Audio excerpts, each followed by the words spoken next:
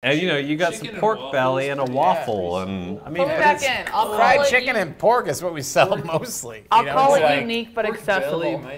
God knows what this one's going to turn out. This has been the most loose, the loose interview we've done.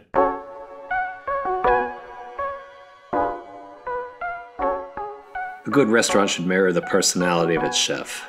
Love Handles Food is a creative, energetic, unique blend of comfort foods that could best be described as truck stop food on steroids. This is food that will fix any hangover, trust me. The personalities responsible for this unique mishmash of comfort food are chef and owner Chris Benadyk and co-chef Derek Noll. Chris's wife and co-owner Allie is the sanity that keeps the train on the rails while supplying killer baked goods. Get back of house sat down with Chris, Derek, and front of house manager Erin Friedrich for a haphazard, unfiltered discussion about what makes Love Handle worth visiting. I don't want your meat juice. Dude, that was the only dude for 3 years. For 3 years, the only way you could get an egg from Love Handle was if it was. Wait, you only did jellied eggs? Yes. And it was like and the you only made money? Yeah, oh yeah. And it was you like bought things? Yeah, I got the restaurant over here then afterwards. Where'd you learn to cook? Maybe like from my mom originally, and then just like worked in different restaurants forever. And then, so I can't tell you how often I hear that. You know, a lot of chefs started cooking with their mom or whatever. What's the first thing you remember cooking with her? Probably making like big sandwiches for school. Remember like making your own lunch for school, and then like I'd be like, I want to make that own lunch, and then pouring like a shitload of like Italian dressing or something on a sub. She put an egg on it?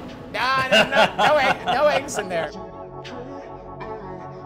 Chris, you formally trained, or are you on the job trained? I was formally trained, but hopefully futurely trained. In the middle, you know, it was a little bit iffy. No, by the way, we forgot to cheers this tradition here. We got to hit that. Yeah. All right. The vibe I get from you guys is like, you know, you got some cores that you stick to, and then you throw out some inspirational vibes each week or whatever. You're like, you know, hey, let's do this, man. Yeah. I feel like we get like a couple of dead weeks where we're all like, what is this? You know, and then like, and then this is like, fine, we're doing it. Yeah, and then it'll be like, dude, so this week dude, I think it's a good idea to do like, you know, everyone's gonna do a ham sandwich of their own. You know, it's like all goofy. And then we get all stoked up. Kind of, what's your favorite thing on the menu? Pulling stuff out of like the rotisserie on like a Friday, and it's like really cranking or something, and you're just like slicing down on like, say like a shitload of pork bellies or something. Somebody's like, you're like, ooh, yeah, that's gonna like be good. You know what I mean? And you're like, ooh, that looks good. And then you hit it with a fuckload of salt, and you got the eggs like all nice, and you're like, oh shit, I mean, that's gonna be what somebody wants. Okay, Derek, favorite thing on the menu right now? I'd say the pork belly sandwich is really great. Oh, yeah. Which is got the spicy carrot salsa, which is amazing. We always have that. And Chris's mom's pickled tomatillas. Erin, your favorite thing on the menu currently? So right now it's probably the 3 cheese jalapeno grits with brisket and an egg on it. Ooh, you like what you do, you like what you're making, and you make stuff you like, and it translates well, man. Fluid, so even if it's not right.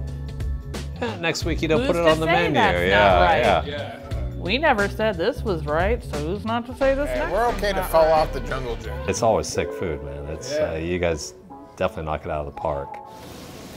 You got a secret to your gravy? Well, we just wrote a recipe for it about a week ago. So it used to just be like, for years, just like do whatever. A little bit of this, a little bit of that. Yeah, and I feel like now it's like apple juice in the sausage. So instead of like doing vinegar and water or anything with the sausage, pour apple juice in instead. And I feel like that's your secret. If there's gotta be a secret, that's gonna be out there. Yeah, man. I feel like yeah.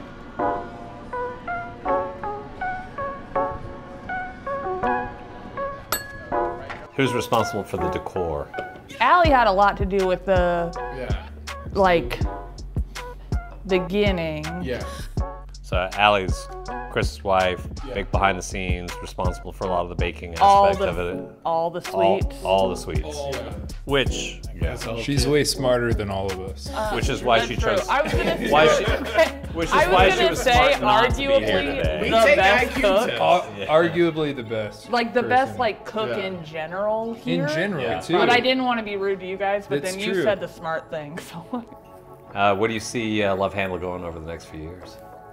Damn, I wish I could know. You know what I mean? Like we're like, I see more money. I see like everyone making so much money. So all right, well, I don't know. So let's work into that. I mean, Bottle fuck. Works open across the street, right? This is Has sick. that been a plus This or a is minus sick. for you guys? Oh, fucking plus, dude. Yeah, more people in. Not a ton more people, but it's been enough more people.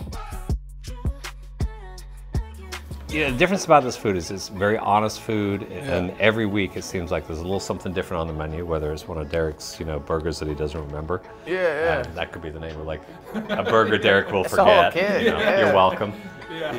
Or something that Chris puts an egg on. All right, well, appreciate you guys.